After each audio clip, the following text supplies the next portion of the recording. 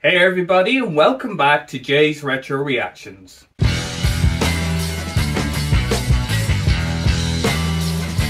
Today we're going to watch part 2 of the Buck Rogers double episode called A Plot to Kill a City. In the first episode, we've seen Buck go undercover to infiltrate the Legion of Death, or the Legion of Interstellar Mercenaries, whichever you prefer. And in there, he had to deal with an empath who could sense emotions, a telepath who could move objects with his mind. We had a genius strategist, and we had a guy who has all these nerve endings cut and feels no pain. Buck has successfully managed to infiltrate with the help of Dillie, who's some random girl that it looks like he's going to bring back into his harem.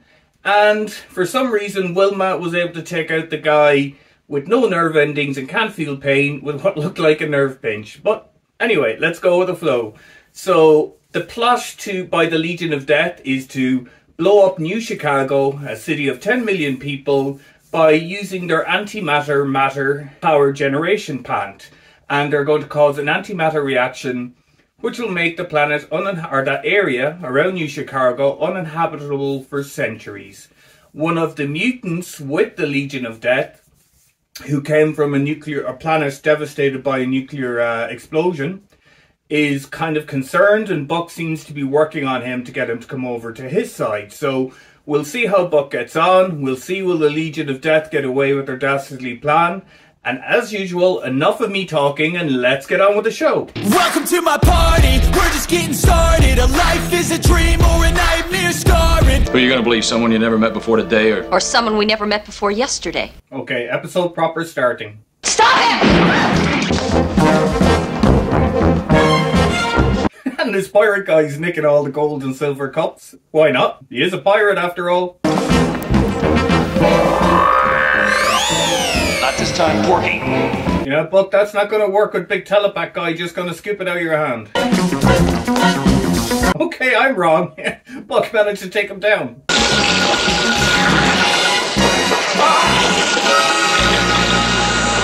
Drop! Foiled by a bloody space hoover. It actually looks like one of those Star Wars cleaning things that we've seen in Star Wars.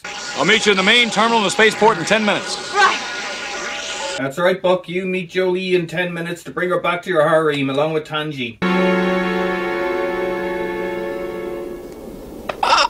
Buck has been captured by the mutant guy who can blend into stuff like a chameleon. And Buck's all right. Buck isn't with me. What? Yeah, Wilma left him behind, Doctor. Well, it's not as if I wanted to leave him there. No, of course not, of course not. Yes, you did, Wilma. You legged it as soon as it hit 3 p.m. Now, whoever you are, whom do you work for? The Stellar authorities? Not more Rohypnol. The empath's going to use Rohypnol on Buck now as well. All right, I'll tell you. Buck gave in quite quickly there, didn't he? Who are you and what did you do with Argus? Erin Whist. Okay, so Buck is claiming to be some assassin these guys seem to have heard of. A different assassin than the one he claimed to be originally. Trying to tell us you killed Raphael Argus? I never said that. You never heard me say that. How come the empath can't sense Buck is lying, right? To me, that's the obvious question. And how do we validate his story? I have this friend with the Earth Defense Directorate. No, Buck, what are you going to do? They're going to use their undercover agent on Earth to validate if you're this guy you're claiming to be for the second time. Shortly, you and the rest of the city are going to be blown to bits.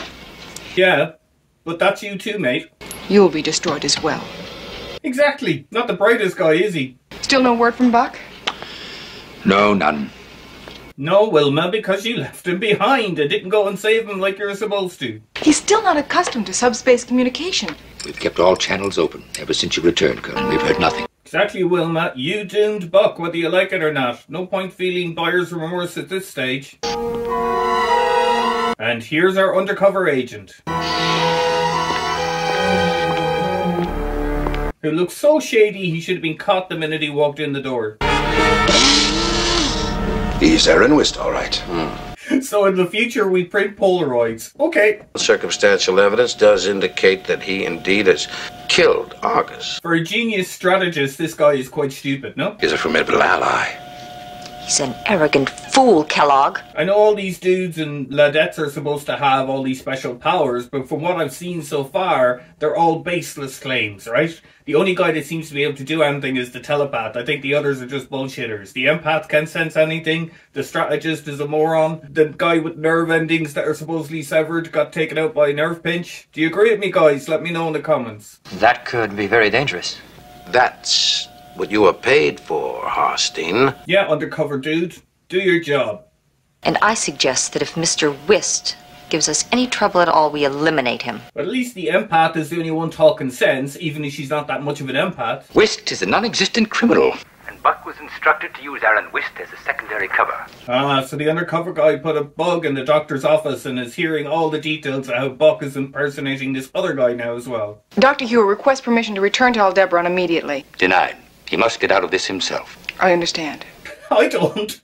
Why Dr. would Wilm his appearance suddenly put him in more jeopardy than he already is? Dr. Hewer just doesn't strike me as a doctor at all. As I said, I think he gets all the credit for Dr. Theo's work. You turned us in for the money, didn't you? I discovered that the credits with which my friend Kellogg paid me off were, shall we call, tainted. So Kellogg is paying off all these dudes with counterfeit credits. Great. Have you ever thought of leaving this primitive mud bowl and entering civilization? Oh! Ah! So the prior is just trying to steal Jolie away from Buck's harem. Flight 8. There they are. So how's Buck going to get out of this one now that they've uncovered his true identity? Finally. Kellogg, we've been through this before. He's an agent for the Earth Defense Directorate. Haha, Buck. How do you answer that one, man? Is Jolie going to rescue you? She's going to foil them with another space hoover? And that's exactly what she did. Come on, Buck, run, my friend. Barrack, go in there and dispose of him. Exactly, this guy can walk through walls. So shutting the doors ain't gonna do you much good, Buck, now, is it? Great, and he can phase out of reality so not to be hit by the phaser.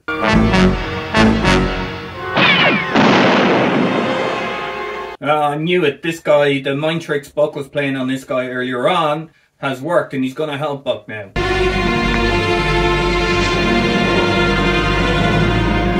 Great. Lovely mutant face. Can't imagine life on my planet. Children are afraid to look at their own reflections. They didn't quite get the practical effects right. You can still see his human eyes under his mutant eyes. You stop them. Please. It's done. That's fine. But surely Kellogg's going to kill this mutant guy once he finds out Buck is still alive, no? It was you who tapped the databank for information on Erin Whist. Ah, Mr. Undercover Guy, you're cut. What exactly does Kellogg have in mind for? Because he obviously logged in under his own name and they're able to trace the logs, which was kind of stupid for supposedly a skilled undercover agent. Buck Rogers is a dead man, Hewer. Like all the rest of you. And again, this idiot doesn't realise that he's been captured and is going to be in that capital when the bomb goes off, man. So if they're dead, you're dead. By the way, thanks for what you did back there. You could have been killed. I haven't had this much fun in months. Joelle looks like a girl who likes a bit of a dangerous time and the bad guy. Buck might be in luck here. Thanks, Buck, for not casting me aside after you're done with me. Not yet anyway, Joelle. He may do later. So if at any time you want me to drop you off... We've come this far together. We'll go all the way. I'm sure you will go all the way. I think I even know where we can find a ship. Terrific, let's go. Oh, don't trust the bloody Turkish pirate guy again for his shit. Come on. I really hate the idea of stealing some poor Schleff starfighter, though. Oh, I wouldn't worry about that. Wait till you meet the owner. Yeah, it's the Turkish pirate guys. He dubbed you in before, Buck. You owe him one back. You think that I would sell you out for a few thousand credits? A few 100,000? I see. Yeah, that makes more sense. A few 100,000 credits, you know, is understandable between friends, surely. I'm looking forward to flying her. Actually, it's cosmetic. The engines are in terrible shape, terrible disrepair. Nobody's... Barney, you're the king of the bullshitters, mate. We know the ship is working fine. You already told Joelle that she could go with you. Barney, if I don't get to Earth, a very sizable chunk of a planet I'm very fond of is going to be destroyed. Give me your ID plate, Barney. All Barney cares about is money, so I think Buck should offer him a few quid and then he'll give him the ID card, no hassle, and stay on side. Like, what's to stop him after they take the ship running off and telling the bad guys that Buck is on the way to foil their dastardly plan? Nothing. Enough, Matt, enough. I'm tired. Go over and play with your sister Katrina and let me rest. So this is the electricity power plant guy that the empath is supposed to do something with. What, seduce him? You have access to the contraterrene generating plant. We want into that plant.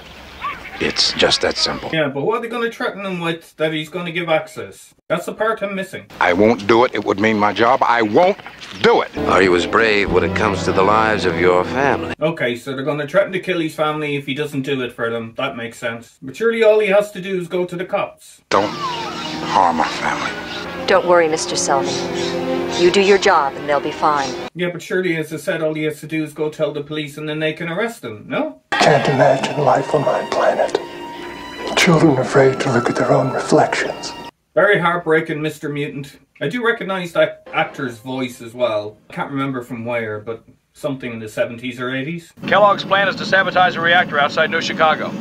Very well. I'll lead a ground squad to the reactor myself. And why are you only leading the ground squad now, Dr. Ewer? Because you knew the reactor was the target, so why not before? I told you it might be dangerous. You have a real gift for understatement. Why do all the good-looking ones have to be crazy? The same is true for women, Jolie. Trust me. But why not send Varric in ahead and let him open the doors from the inside? The portal can only be opened from the outside. It can only be opened from the outside, not from the inside. That's why the mutant with the facing thing can't do it. And it's got some sort of ID recognition functionality, so that's why they need this engineer. Okay. You'll never make it beyond the maintenance androids. And we all know these guys can't cope with androids, so that's probably quite a big threat for them. Ah, hidden PAM scanner. How clever. What are these, robot security guards? 0605. They walked really weird. Androids, as you can see. Shall we continue? Robot security guards, I knew it. Not much good if you can take them out with one phaser shot. Wilma! Hey Wilma, meet the new member of my harem, Jolie. Or Joella, sorry, not Joey. Joella, I'm going to leave you in two of the most capable hands in all of New Chicago. They will introduce you to sights you never dreamed existed. That sounded a bit weird from Buck. Sights you never dreamed existed. Leading? What a fox. Now wait a minute. Tweaky is calling her a fox, so is there some weird robot sex gonna happen between Joella and Tweaky and Dr. Theo? Again, it wouldn't surprise me. That is a neutronium vault door. Not a neutronium vault door. I have no idea what a neutronium vault door is. But Mr. Telepath seems to be able to deal with it, so...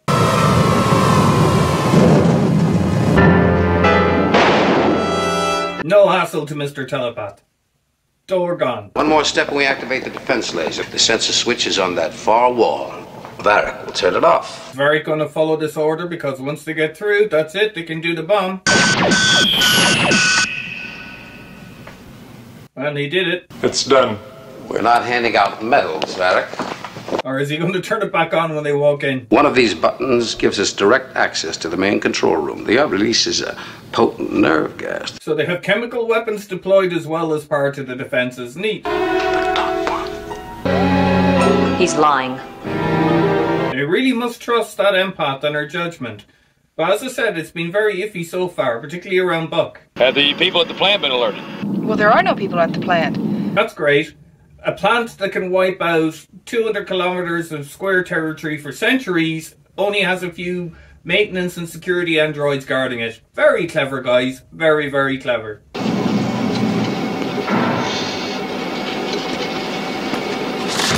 And again, we have our 70s view of the future computers, which are all just big, huge machines with flashing disco lights everywhere. If the bottles erode, everything within 200 square kilometers will be destroyed. That's the plan, Mr. Engineer. Including your family, so you shouldn't have helped them. Although you did try and stop them with the nerve gas thing, the lie, so fair play. Murdering liars!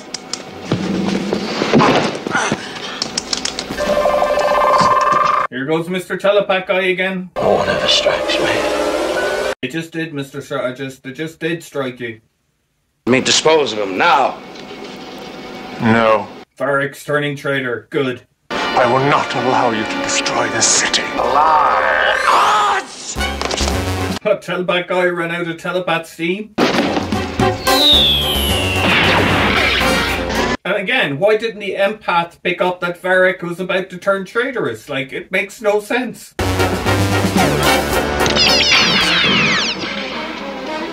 And what, this guy has a special gadget to deal with Varric's phasing in and out of reality?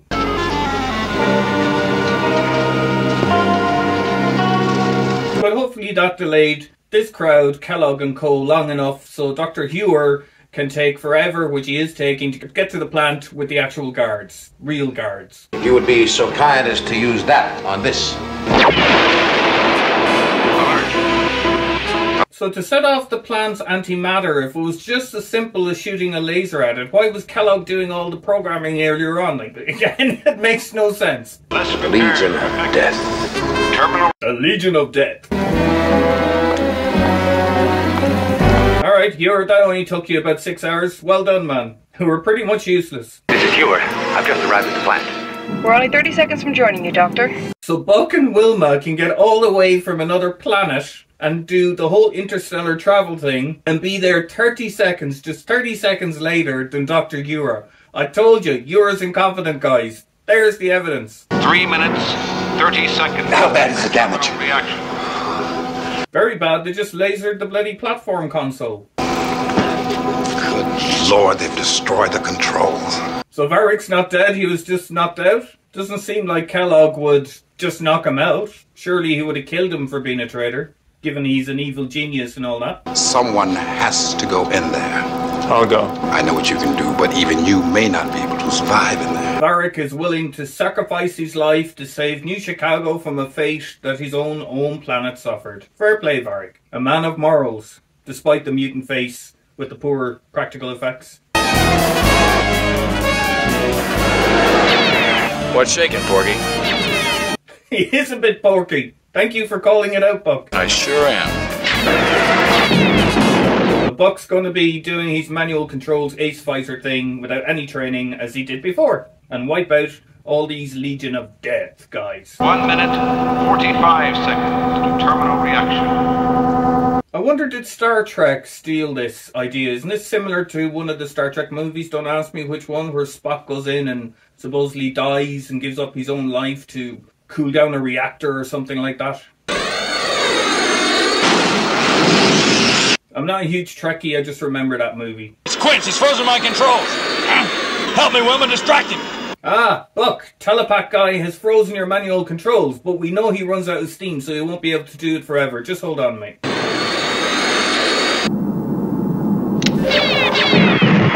Bye-bye, telepath guy. Wilma got you. She smoked you. Fine. Thanks, Buck. Thank you. So now it's 2-on-1. They just have to take out Kellogg. And I don't know where the empath lady's gone, because she seemingly is not in the ship. Buck, let's head down to the plant. I'm with you. But where did the empath lady go? Is that who's been towed back to Earth? I haven't seen her in a ship, though. 45 seconds to terminal reaction. Dr. Hewer, what's happening? Why do they always make the controls so complex when you have to stop a near-terminal explosion on these reactors? Why isn't it just a simple shutdown button? Voice command, anything. Anything that's less complex than this. 14, 13, 12. The tension, the tension. 7, 6. 5, 4, 3. He did it! Varric saved the Earth. Well, not the Earth, New Chicago. Code 5 emergency is no longer in effect. But of course Varric is gonna die, I bet you, and be the hero that Earth needed but didn't deserve. What's happened to him? A few last atoms of antimatter must have escaped. Oh, he's not dead. Let us help you. Let us show you we're kind and caring, Varric, as a human race. By the way, your face looks better after the antimatter explosion. Any luck tracing down Charisse? None, I'm afraid, Buck. So the empath lady escaped by all accounts then? Well, what'd you think of him? He is everything you said he'd be, Buck. I'm telling you, Tweaky and Joelle did the business. What's so funny? He is, didn't you hear? Look, you've lost her. She's not going to join your harem. She's gone with Tweaky, man. Hey, everybody, welcome back. That was the end of the second part of A Plot to Kill a City, or episode 5. So what did I think of that episode? Honestly, it was good, cheesy fun. I'm not going to say it wasn't, but I did feel overall the story arc wasn't quite as strong as some of the previous episodes. There was a lot of plot holes in this one. The empath not being able to detect lies from Buck, or, you know, Varric turning traitor, the strategist guy being extremely dumb in a lot of circumstances, etc, etc, which I already covered in commentary. You've heard it already, no point in repeating it. But yeah, the plot holes made the story arc a bit weaker for me. I felt there was the bones of a good story there, you know, evil geniuses with all these special powers, kind of like super villains wanting to attack the Earth and do catastrophic damage like all super villains do, and Buck being the good guy to the rescue. So the bones of kind of the general story were there, but I just felt the fleshing out was a bit weak, and that would be my criticism of this episode. Tweaky and Joelle getting together at the end. Okay, right, everything's possible in the future, but it looks like Buck has lost another one for his harem, so he'll have to wait to grow it another day. But I'm sure he's going to grab some more women in the future coming episodes. Anything else I want to say on this? Not really, guys. I think that's it. It was good, cheesy fun. I enjoyed it, but not as much as the previous episodes, I will say that. So I'm going to stick, I think after part 1, I give it a rating of 6 out of 10, and I think I'm going to stick with that rating after finishing the second part as well. It just didn't get stronger, unfortunately, in terms of tying up those plot holes. In fact, it actually made it worse, as I discussed, so I won't go into it again. Anyway, guys, thank you for joining me. Please join me for my next reaction to Buck Rogers, and all the other reactions I do as well. Just pop in, say hello, and let me know your comments on the story in the comments below. Whether you thought it was weak, whether you thought it was better than the previous episodes, would you agree with my rating of 6 out of 10, or would you give it a different rating? But in the meantime, take care of yourselves, take care of your families, God bless, and bye for now.